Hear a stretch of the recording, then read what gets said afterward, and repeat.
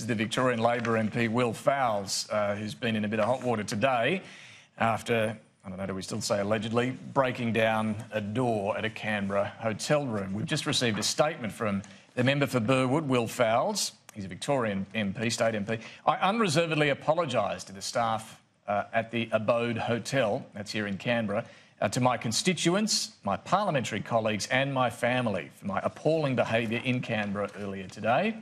What happened is unacceptable and I'm deeply ashamed of my actions. While there are reasons for it, there are no excuses. Now, here are the reasons. He says, I have for a long time been dealing with addiction and other mental health issues. Medication I take was in my luggage, which was locked in a room that I was not able to access as no staff were on site. I'll, of course, pay for all damages.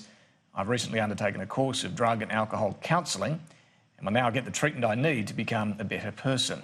I've let myself down and badly let down those who've supported me. I know how hard I have to work to rebuild the trust people have placed in me. I will take a leave of absence to properly deal with my health issues.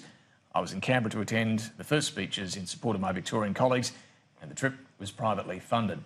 So, Tom, he couldn't get the bag out of the hotel. He had a flight to catch and no one was at reception. So he obviously lost his cool and decided to kick down the door. The reasons he's now given this afternoon as he takes this leave of absence to deal with health issues.